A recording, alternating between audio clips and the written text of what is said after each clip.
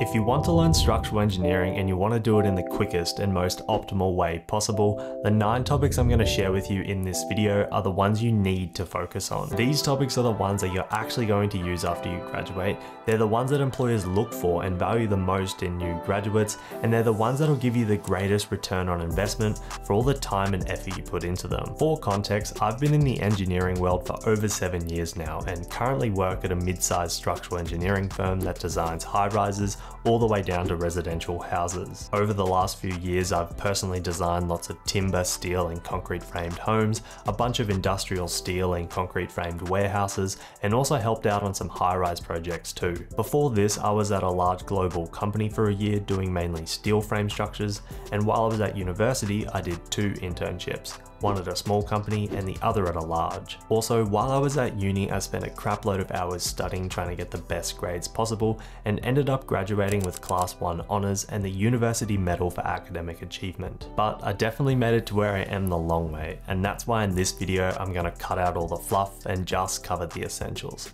That way those of you that want to learn structural engineering fast will know what's worth your time. Alright, now to get started learning structural engineering, the first topic you'll need to get your head around is engineering mechanics. Here you're going to want to focus on understanding things like how different support types work and what reactions they provide, how to draw and solve free body diagrams, how to sketch shear force and bending moment diagrams and how these diagrams change under different loading and support arrangements, how to solve trusses using the method of joints and the method of sections, and also how to calculate different section properties like the centroid and the second moment of area. Now, as this is the first topic, this probably goes a bit without saying, but these concepts really are the foundation of everything you do later on. Even in my work now, 7 years after I originally learned this stuff, I'm still doing things like drawing and solving free body diagrams either by hand or by using software, and also doing things like analyzing bending moment and shear force diagrams. Early on, I think a lot of people, myself included, thought that a lot of this stuff would be superseded by more important things,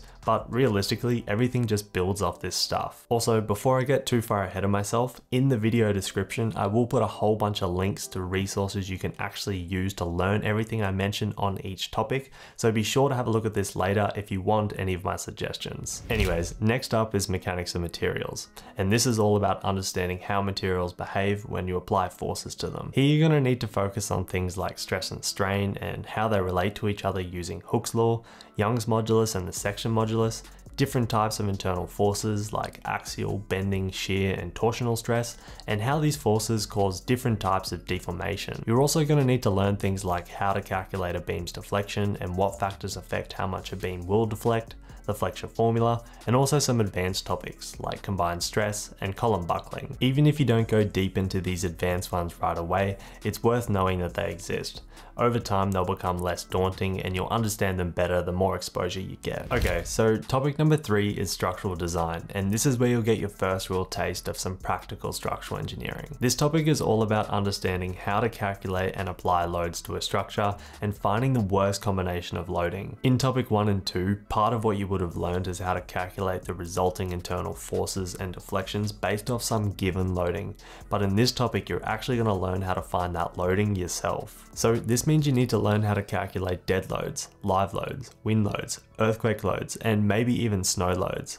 And then you need to learn how to find a member's tributary area so that you can apply the correct amount of loading. The process of working out how much load a member is taking is really something that needs to be done with as much precision as possible, because the load you assume at this stage will govern what is output when finding design actions. And design actions, for those of you that are super new to all this, could be something like the largest possible bending moment under the worst possible combination of loading. To work out your design actions, you need to combine different design loads like dead and live load, and to make things a little bit more complex, when you combine your design loads to find your design action, your design loads need to be factored to add an additional layer of safety. The amount each design load gets factored by does change depending on the code you're working from, so you will need to check this depending on where you're designing for. Usually you'll end up with a bunch of different load combinations, and out of these combos it'll be your job to find the worst one. Once you've actually got your design actions, you then compare them against the capacity of your members, which which you'll learn how to do in later topics. In any case though, the trick here is to make sure that the design action is less than the design capacity, with an appropriate factor of safety.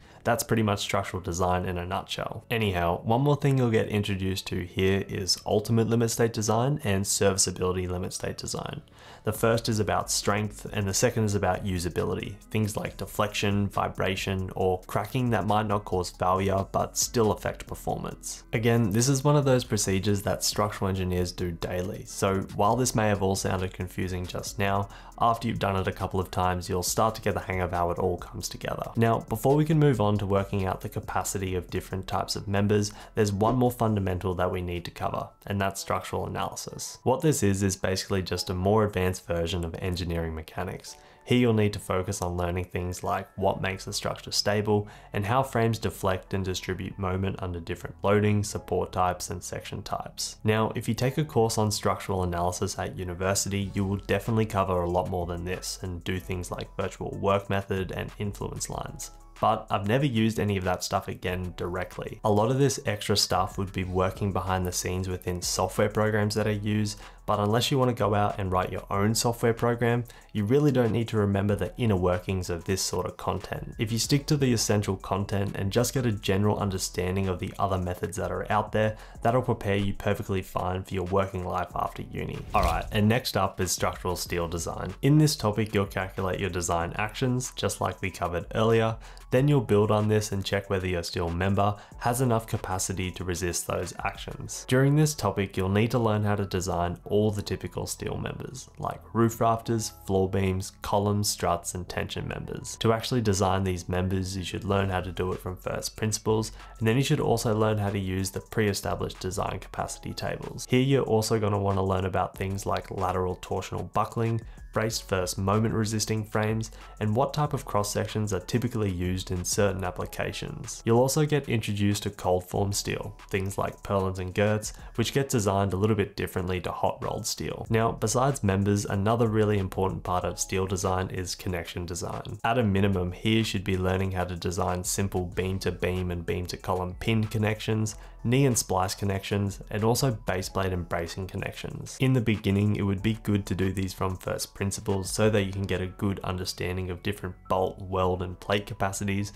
but later on it'll be perfectly okay to use standardized connection types or software tools to make this process easier. Alright, next up, let's talk about geotechnical design. And yes, structural engineers do need to know some geotechnical stuff too. Now, here you'll want to start by learning some basic soil mechanics. Things like cohesive soils versus cohesionless soils, unit weights, and friction angles. From there, you'll need to get an understanding of what bearing capacity and settlement is, and how these relate to the design of shallow footings like pads and strips, deep foundations like board piers, and retaining walls too. Another important thing to learn here is how to calculate lateral earth pressures, because this is what drives the design of retaining walls. Besides this, you'll also need to learn how to read geotechnical reports and interpret borehole logs, because this pretty much comes up on every project. Overall, you really don't have to get too technical when it comes to learning geotechnical stuff, because we'll leave that for the geotechnical engineers, but you do need to know enough to design foundations and retaining walls that work.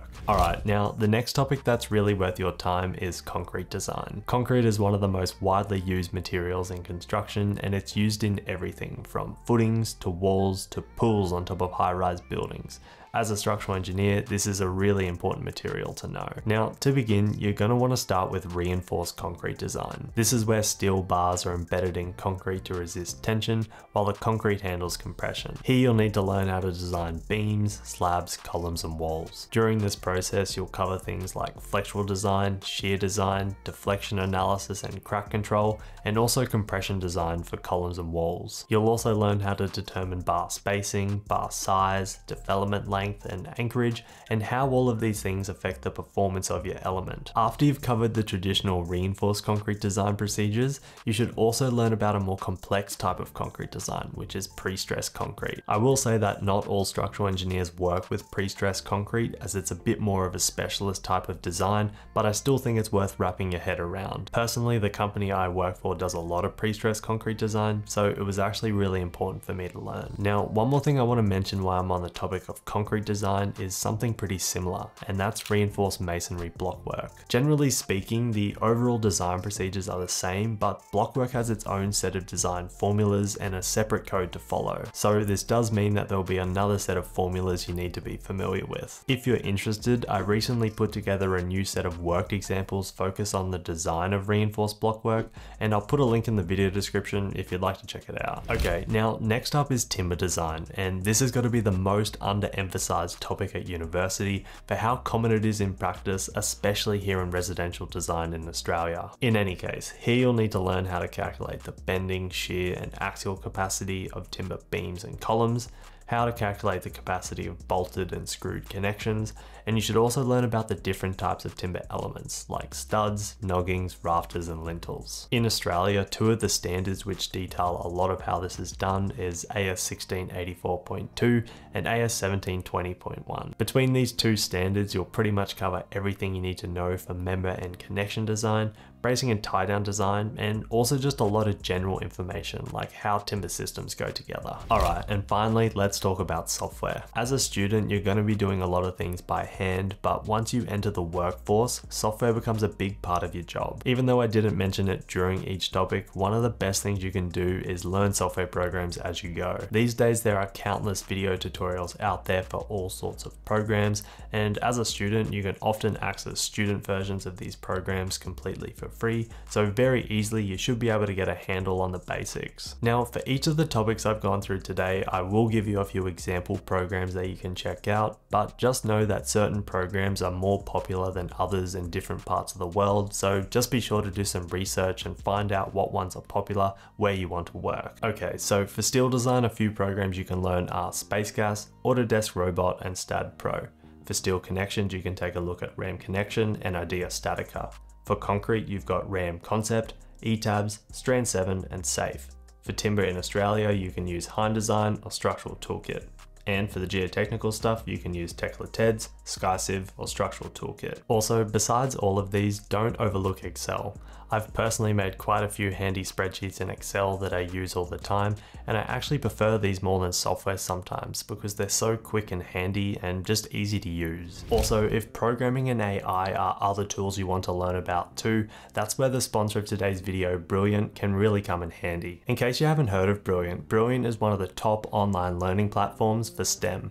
They've got thousands of interactive lessons across topics like math, science, computer science, and data analysis. Within each topic, there are individual courses that have been broken down into short, bite-sized lessons that you can complete at your own pace. What I think really makes Brilliant stand out is how hands-on it is. Every lesson is interactive and designed to feel more like a game than a lecture. You're not just sitting back watching videos, you're actually solving problems as you go. Recently, I've been trying out the course Programming with Python, and already I feel like I've brushed up on a lot of content. Each lesson makes you solve problems and write scripts, so there's a lot of feedback and it's easy to start applying what you've learned. To try everything Brilliant has to offer for free for a full 30 days, be sure to check them out using my link in the description, and if you decide to stick with it, you'll also get 20% off an annual premium subscription. Thanks again to Brilliant for sponsoring this video. Now let's get back to it. In general though, when it comes to software, the main thing here is to learn it alongside the theory. That way you know what the software is actually doing behind the scenes. Otherwise you're just typing numbers into a black box, and that's not what you want to be doing as a structural engineer. Anyways, I hope that you learned something in this video, and if you did enjoy it, you might like to watch either of these two videos here where I go through some technical design in detail. As always though, thank you so much for watching, and I'll see you in the next video. Bye bye.